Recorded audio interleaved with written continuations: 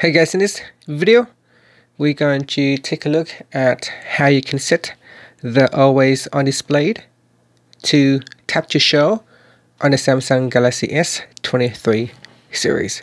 First, tap on the home button to go back to the home screen, and from the home screen swipe down at the top, and in the quick settings panel tap on the settings icon.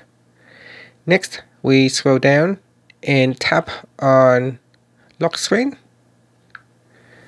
Then we go down and tap on always on display. Tap on the left hand side panel. At the top here, make sure you tap on the toggle button to switch it on. Then we go down and select tap to show. After that, you can tap on the back key or tap on the home button to go back to the home screen. Now you can see here, if I press on the side button to lock the screen, I can tap on it and this one will bring up the always on display. And if I tap on it again, so if I double tap, this will open up the lock screen.